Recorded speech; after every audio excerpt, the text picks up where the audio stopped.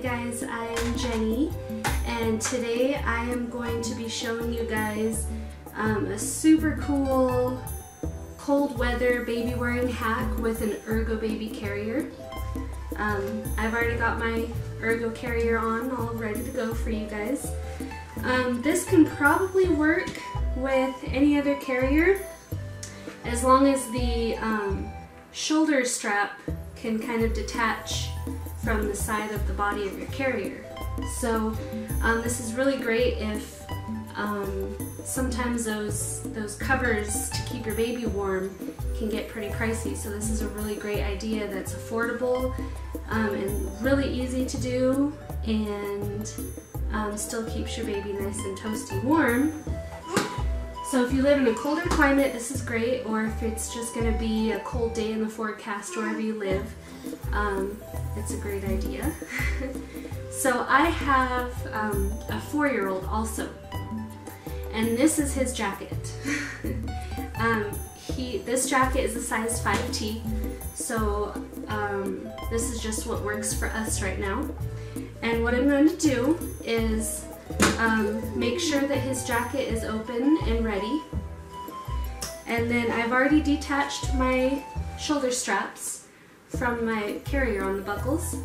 So I am going to, once I have the carrier on, I'm going to take one side of the shoulder strap and thread it through the coat and pull it out.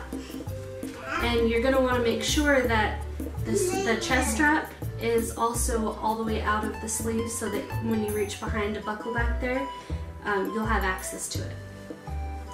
And do a little check. Make sure that the jacket is going to be over the top of the front panel of your carrier. And then you take the other shoulder strap and you thread it through the opposite sleeve. Pull that all the way out. Again, make sure that your chest strap is out of the sleeve so that you can reach it. So when it goes on, it'll kind of give you that look. So then I'm going to reach back. There it is. It's a lot closer than I thought. And then I'm going to go back up through that little safety feature that Ergobaby has on their carrier. And I'm going to buckle it back. And then I'm going to repeat the same thing on the other side. Go back through that little safety feature for the carrier. And then make sure it's not twisted. And then buckle that side.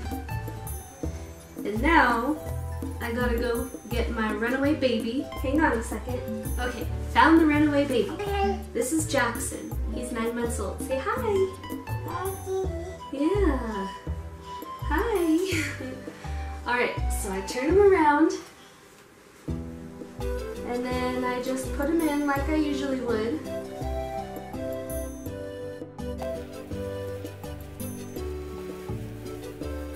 This jacket that we're using has a hood on it.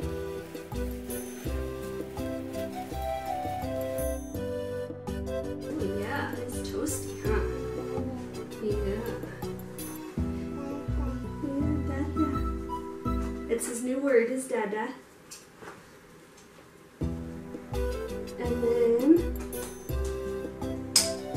then I'm going to buckle our back, the chest strap in the back, and make sure it's aligned where I like it, in that H position that you hear about all the time.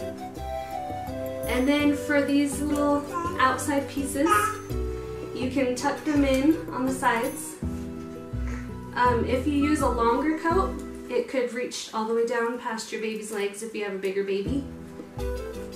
He's kind of long. So you just tuck them in, and then that's it. And then if, to give him extra protection, you can just put that hood up. I can still see his face.